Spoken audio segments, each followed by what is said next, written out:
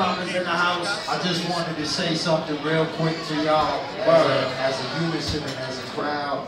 And I want to feed off what my brother Buck just said. Very quickly, with my chief beside me.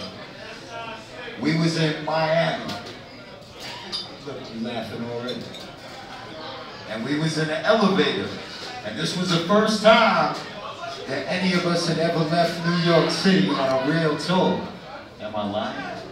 I remember beating the shit out of somebody with a baseball. Yeah. Okay. I remember. All right. You wasn't supposed to talk about that out loud. My name is Super Baby after that. Why you wearing flush? Super Baby. That's how we got the name Super Baby. Word up, I was cracking these with the Louis So, long back. story short, I was very high, very drunk, and I was in an elevator. His drugs was on drugs. Oh yeah, my drugs were on drugs, and I passed out.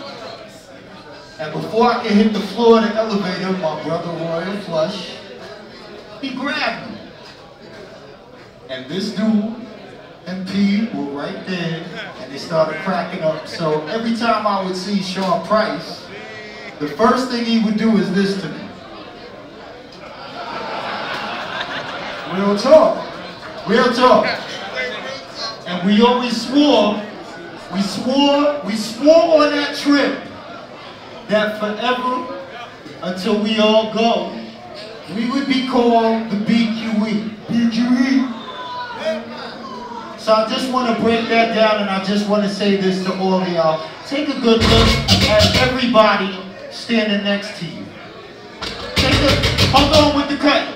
Take a good look at everyone standing next to you. The reason I say this is because, people, it's not about the money, and it's not about the fame, and it's not about the fortune, and it's not about SoundScan, and it's not about your video.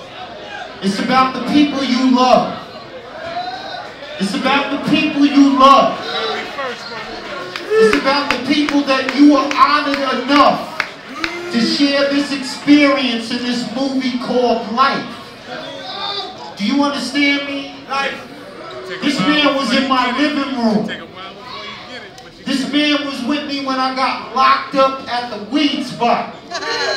And when I got bailed out, this was the first nigga in my room laughing in my apartment. Sean, I love you to death. Buck, I love you